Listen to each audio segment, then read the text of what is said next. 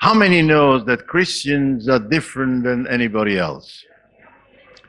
We are different kind of people. We look different, we smell different, we walk different, we talk different. Everything is different about us. Many times I have people coming up to me and say, are you a born-again Christian? I said, yes. How do you know? Well, he said, I don't know. He just looks different. That's interesting. When I was young, many times we had people coming visiting the city, and they would ask me to go to the train station and pick them up. I never seen them before. I don't know who they were. I don't know where they were coming from. But they said, you go over there. I said, you'll meet them. And I couldn't figure out how. So I go over there and I wait for the train. The train comes, the train stops, and hundreds of people are walking down the street. Do you know what? I point out exactly the one. You know why? Because we are different. We are different. And when we walk around, we walk in a different way.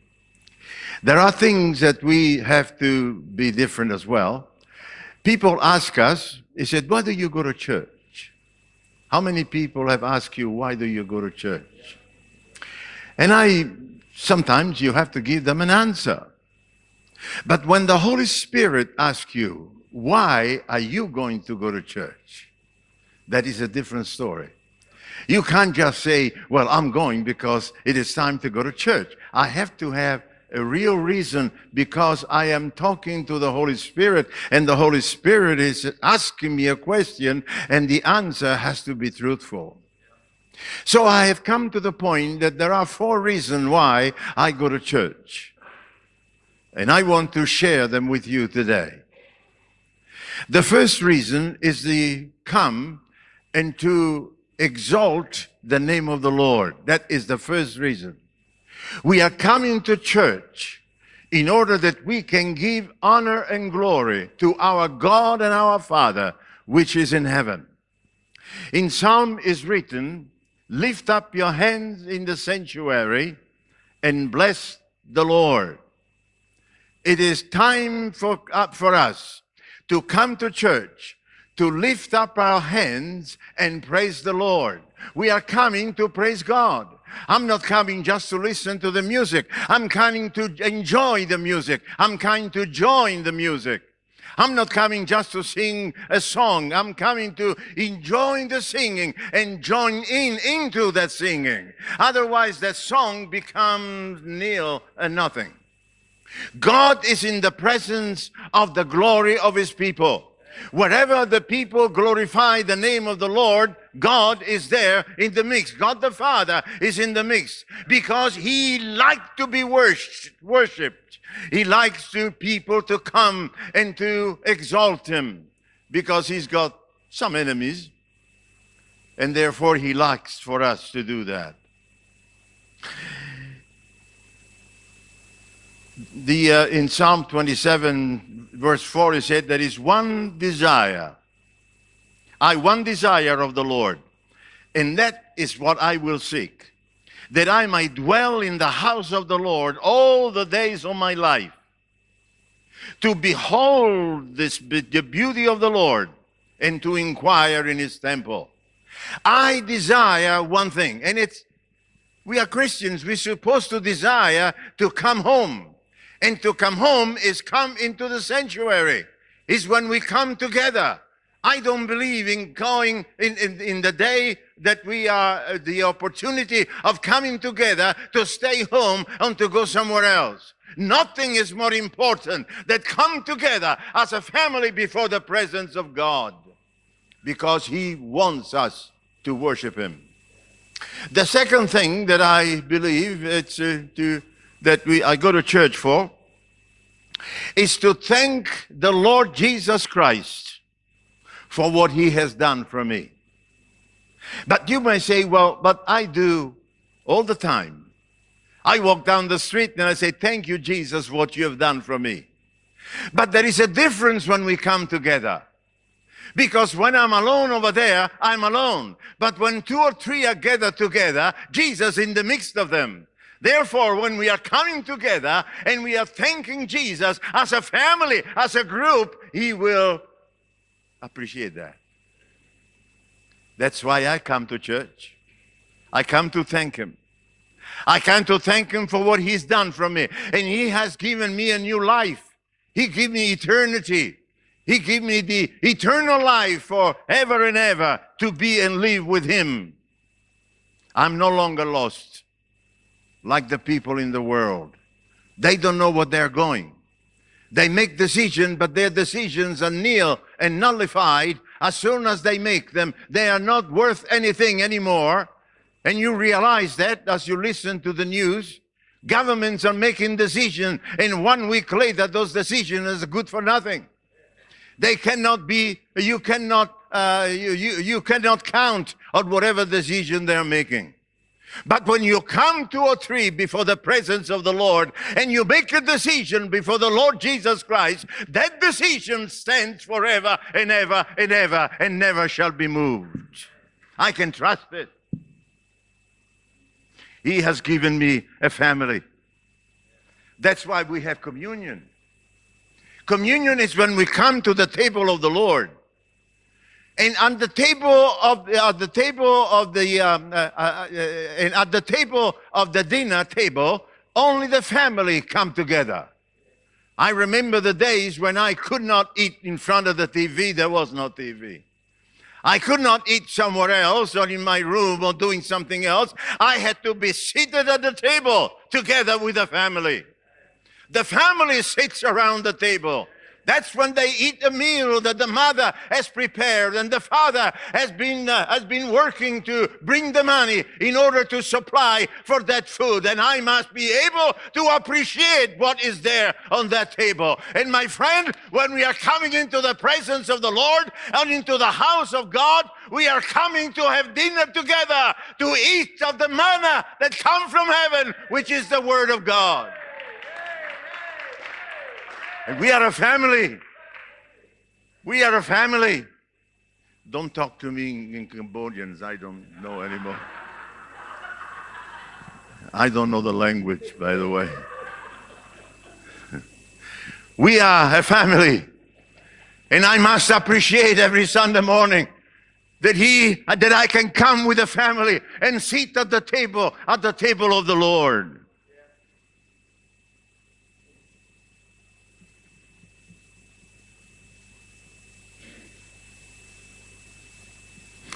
Way back in 1940, I think, please don't pin the date, because my mind, time seems to go different than what my mind goes.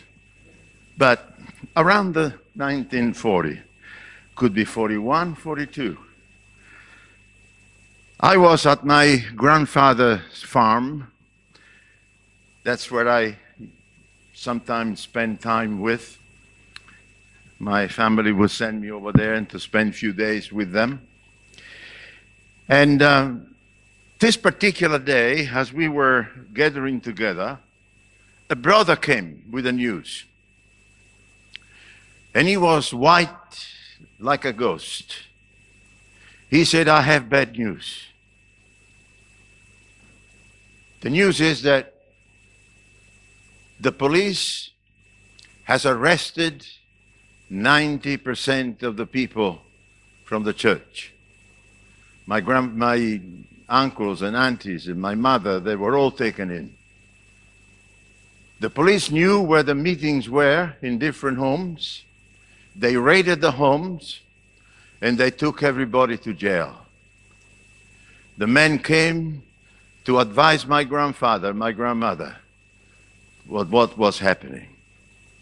So they bent down, they bowed down on their knees, and they began to pray for the people that were taken to jail.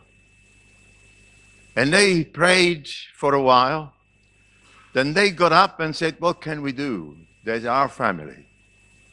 So my father is a small man, but he had a lot of authority, my grandfather. And he said to my uncle, he said, go down to the cool room and bring me the biggest prosciutto leg that you can find. So he went. He turned to my grandmother and he said, "You go down to the kitchen and start baking some bread. Make some bread."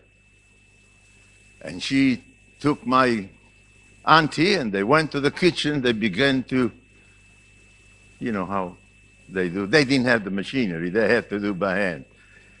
So they began to bake some bread. On the meantime, somebody lit up the fire. They had a wood fire to bake the bread, of course.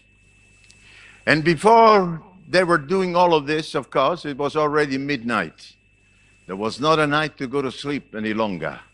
It was time to help the family because the family was in need. That family.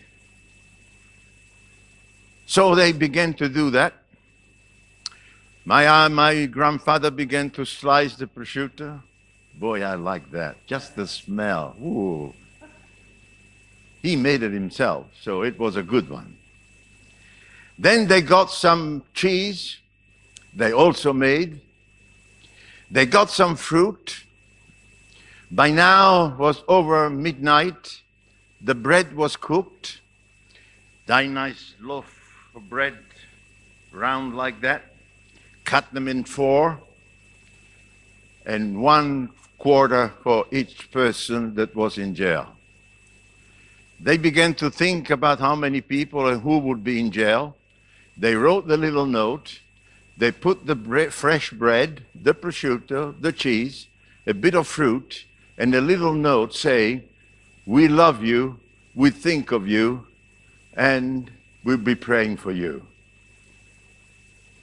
And in the morning, my auntie, she got the horse and the buggy. That's what I say is right. The horse. And she put all of those packages on the carriage. She went down to the jail, the center jail in Rome. And she had to go quite a long way just to go there. And she began to unload all of that bread with the name of each one that was in the jail. And the bread, of course, went to those people. When they came out of jail, they testified that when they were when they were taken in, they were feeling alone and they would feel discouraged because they were in jail. They had to leave their family. Some left their mothers, their fathers, their children, the husband, the wife, and they had to suddenly leave everybody and go to jail. Now, how would you like to go to church if you don't know if you're going to go back home? Well, it happened all the youth of my life. And but they said that then in the morning they received this package. And as they were receiving the package and read the note and saw the food that was in there, they knew that they were not alone. But those who were outside, they were not saying, "Oh, goody, they didn't get me this time." But they felt that they were part of each other because they felt that they were part of the family. And they testified that before they were able to eat that bread and that food that was brought to them, they knelt down in prayer and they cried with tears because they knew that they had a family. The family of God is a family that lasts not just for a year, not just for 100 years, not just for 50 years, but the family of God is a family that lasts forever. Before the presence of God, you're going to be with me up there. And if you don't like me, you got a problem. You have to start liking me because it's a long time. Forever is a long time. So look around you and see who is sitting next to you. And if you have some problem, and if you have some little trouble in there, before you come next time to the table of the Lord to become a family and be part of the family, make sure that you are getting together with the people who are around you. Even if it's not your wife or your husband or whatever, they are brothers and sisters in the Lord, and make sure that you are together with them because God God has got funny ways of doing things, and He might put you right next to them. That scares me. Eternity is a long time to be next to somebody that you might not like.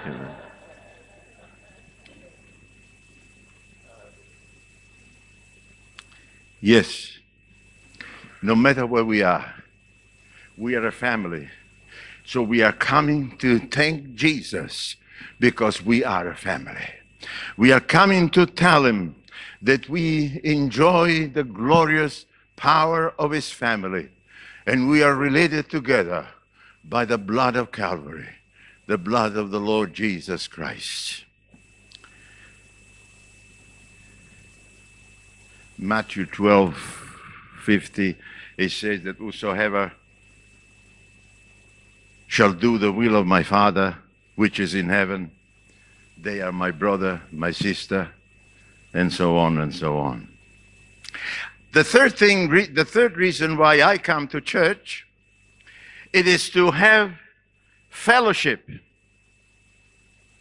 Fellowship.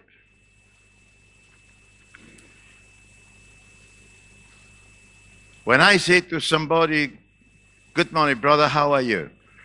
And they said, "Well, I'm okay."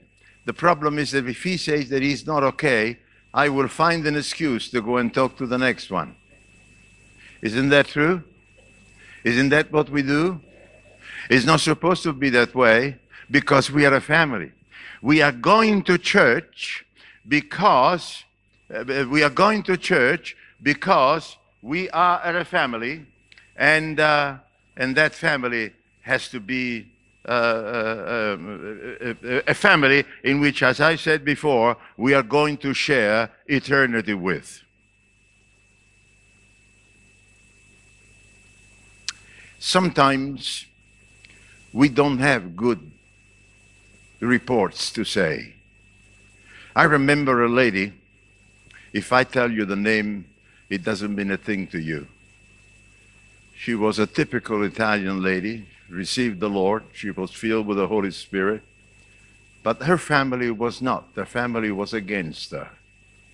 And every time she used to come to church, that is, when I talk about church at this time of my life, I'm talking about the gathering together of 3 or 4 people that come together into a room with the window closed and the door closed so that you don't make much noise. You couldn't yell too much because people will hear that you are making noise and the police will come. You had to sing songs, but very soft. You couldn't have the drums and the guitars because there was no way of having them. You had to be very, very quiet. So the songs were quiet. You could never really, you go to church, but you could never really feel that you have let out into the presence of God. And so this lady, every time she would come, when a time of testimony would come, she would get up, she would cry, and then she said, "Last night, because today I was coming to church, my husband left me outside of the door, and I had to sleep on the stairs because he would not let me in." She said, "What hurts me is that my daughter is also in favor, and therefore they are ostracizing me. And my husband, every so often, he, good Italian way, he makes himself known. And she would come with bruises in her body. She would come and cry, say to the rest of the people, 'Please pray for me that God will do something.' But somehow God didn't do anything. And so they were not good news, but the good news will come to the answer of what in God's time. Eventually she died. The funeral was done. And of course the funeral was done by the pastor. And the family came to the funeral. And that day, the answer of prayer of that lady who never saw the answer with her own eyes, that day, after the service, the husband and the daughter came up to the front. They knelt down with tears and they asked God for forgiveness. My brother, God is real. I go to church, there is a reason for me to go to church. If the news are not good, it makes no difference. They will be good eventually sometime. Because I believe in God that can turn a bad news into a good news. I go to church because I'm going to enjoy the fellowship. If the news are good or bad, it makes no difference. I'm still going because I am going to enjoy the news of the presence of God. God is real. That's the third reason why I go to church. The fourth reason why I go to church, it is because give an opportunity to the Holy Spirit to use me. Now, you come to church, you sit there, you do nothing, then you go home and you have done nothing. Sometimes I do the same thing. But if I go to church and I'm part of the family of God and I'm born again and the Spirit of God is within me, the reason why I'm going to church and meet with the people of God, it is because I want the Holy Spirit to use me. Therefore, I want the Holy Spirit to use me. Therefore, I want the Holy Spirit to use me. I'm not going to church just to be able to get, but I'm going there to be used by the Spirit and the power of God, so that others can be blessed by the ministry that God has given to you. That's why you go to church. You're going to minister. You're not going there just to listen. We are going to church to minister. I'm going there to give an opportunity to the Holy Spirit to use me for the benefit of all the church and the benefit of the gifts, the manifestation of the gifts of the Spirit, in which we find in 1 Corinthians chapter 12, verse 7. That are the four reasons why I go to church. I don't know about you, but I thought that I had to give a good answer to God, to His Spirit. In the year 1934, that long time ago. By 1935, there was a law in Italy that said that Pentecostalism was not allowed in the kingdom of Italy. At that time, we had a king. In the kingdom of Italy, because it was not good for the health of the people, was damaging to the health of the people. Can you imagine that? The reason why I think is because when you get together, you shout and you yell and you cry, but then everybody does that. But we were dangerous anyway. And so the churches were closed. And every pastor received a letter saying, from today on, you will no longer come together and preach and get together the people. Dismantle the church, and they will be no longer allowed in the kingdom. So they had what they had to do. That was the law. From that time on, Christians became hunted by the police. From that time on, if you were a born-again Christian, if you were not a good Catholic, going to Mass every Sunday, you were going to be hunted by the police and put to jail. That was the reason. That was the times to be. But what can you do when you get a bunch of people who get so enthused about God and you tell them that they cannot come together anymore? How can you keep them separated? How can you keep them apart? The persecutions were hard. The churches were closed. The Christians were hunted and taken to jail. There were no churches to worship.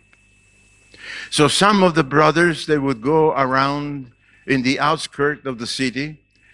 They were doing what Neil does here, looking for a place if can get it for a church. But they were looking for a place where they could come and worship. You see, there is a desire in the heart of a born-again Christian where they want to worship God in spirit and in truth and with the freedom in their heart and in their life. They want to be able to cry. They want to be able to shout. They want to be able to jump up and down. They want to be able to be crazy. Pentecostals.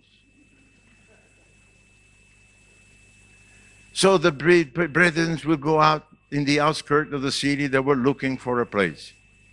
And one day they came back and they said, we found a place. They found, not too far, they found an abandoned cave. It was, they were digging stuff in there, and then it was abandoned in there. And I was young then, but that was the first prayer meeting that I have been, that I have attended. I never had attended a prayer meeting before because we couldn't have a prayer meeting in our days. So this was the first one. So my first Pentecostal and my first experience with the manifestation of the Holy Spirit with joy and speaking in tongues was an old cave, stones all over the place, and the people came there to worship. My father wouldn't leave me alone, wouldn't leave me home at this particular time. So I remember that high and hardly hold my father's hand. But we walked down to that place, and I had to walk. Now I can hardly walk from there to here. But in those days, you walk all day long. If there's no pain, no problem, no problem. So we went to the place, and a group of people came together, coming 2 by 2. You cannot be more than 3 people walking down the street because you could be arrested. Therefore, only 2 by 2, they will come from one direction, another direction, another direction, and they came together. The time came, they started the service. They began to sing songs. I never heard them before, because I never heard them singing loud before. All I hear is just whispering singing, but not really singing loud. And they were singing loud songs into the praises of God. And they began to get so excited. An Italian Pentecostal could get so excited that you'd scare the wits out of you. And they can get so excited. Men, women, they begin to jump up and down. Tears of joy, shouting, hands all over the place. And the glory of the Lord. And I sat in one side. I was scared because I never seen that before. And they began to speak in tongues and glorifying God. And then get down to their knees and keep glorifying God. For 1 or 2 hours, they were there praising and glorifying God with the full strength of their voices and their strength and everything that they had. And the power of God came upon them. And they were all speaking in tongues. My friend, when we worship God, God is present with us. When we glorify Him, even in the church, God will be present in there. The meeting was over. They were all saying goodbye to each other. Who knows when we are going to see each other again, but you know, who knows? Thank God at least we are going home. We are not going to jail, and so on and so on. We had a good meeting. We had the hour of power. We had the hour of power. Man, was the hour of power as I have never seen it before. The first time in my life, and I hope it's never going to be the last. And the hour of power. Then I realized, see, I was that high. I didn't look at people like that. I look at people like that. But many of them, the men, their trousers were ripped, because they were kneeling on the stone, fine stone. And their trousers were ripped, and there was blood coming out of their knees. They didn't have carpets. They were praying on the stone. They were praying on the stone. My friend, would you go and pray on the stone? We don't even bow on our knees anymore. We stand before the Lord, and I'm not against standing before the Lord, but I hope that somehow, someday, the glory of the power of God will be so great in the midst of His people that we are not able to stand anymore, but to bow before the presence of God on our knees and glorify Him and praising Him. The women had blood on their knees. The men had blood on their knees. And my friend, they didn't even notice it. Somebody told them, oh, by the way, you got blood on your knee. Oh, well, thank God for it. He had a good time. Didn't even know it. Didn't even know it. My friend, it is the power of God. And when the power of God will come, there is a move. I just wonder today, has the church lost its desire to really serve God with all their heart and with all their mind? We have lost the direction in which we should have in order to humble before the presence of God and let God use our life. It is our desire today it's our desire today to come to church because we want to serve God and to learn by God.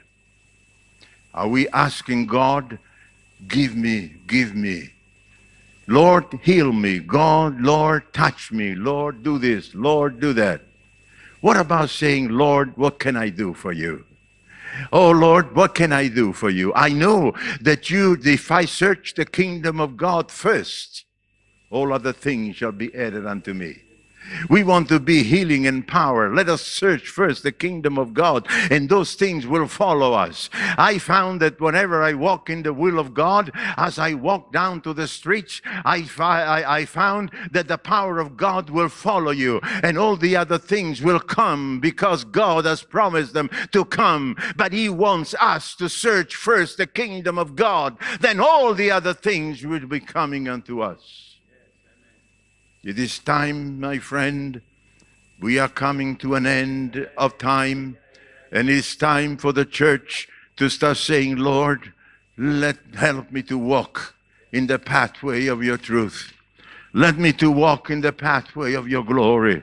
Let me to walk like the patriarchs walked in the days of past. They didn't see the promise of God, but they believed into the promise of God. Sometimes we want to see before we believe. But my friend, in the faith is just the opposite. We will not see until we believe first, and then we see. We don't see to believe. We believe to see. And do I make myself understood? Do you know what I'm talking about? Sometimes I don't know.